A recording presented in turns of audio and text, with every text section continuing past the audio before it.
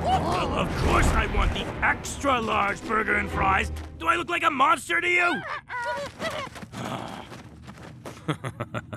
I knew you'd come. I sense a darkness in you. It's in your nature to seek out danger and darkness. Don't deny it. And you are here for knowledge. Well, let me enlighten you. Oh, my old friend Oswald.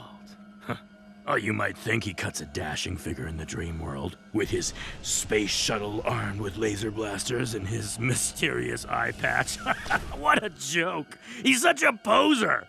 In reality, Oz is a washed-up science teacher whose days are filled with snotty students making volcanoes out of baking soda and vinegar, and his nights are crammed with PTA meetings, microwave dinners, and getting his butt handed to him by me and the Nightmare King. You see, Oz hasn't exactly been doing a great job of training new recruits for, I don't know, let's see now, the past 20 years? In fact, I heard he's only got this group of soon-to-be has-beens by accident. Sure, you know, that Zoe is impressive, but everyone else is a total dud.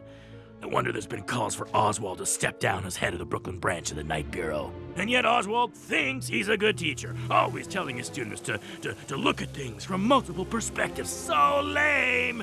That's just Oswald's way of excusing failure. Hey, I'll let you in on a little secret. Every run-in with me and the Nightmare King throws Oz off his game. You could say the three of us have, history. I promise you, our victory over Oz and his band of rejects is a foregone conclusion, and not wanting his precious dream chasers to get hurt will be the key to Oswald's undoing. So now you know. And what are you gonna use that knowledge for? Something sinister, I bet. Come back another time. You know you want to. Now, if you'll excuse me. Oh, and if you forget my spicy ketchup and zesty ranch sauce again, there will be punishment!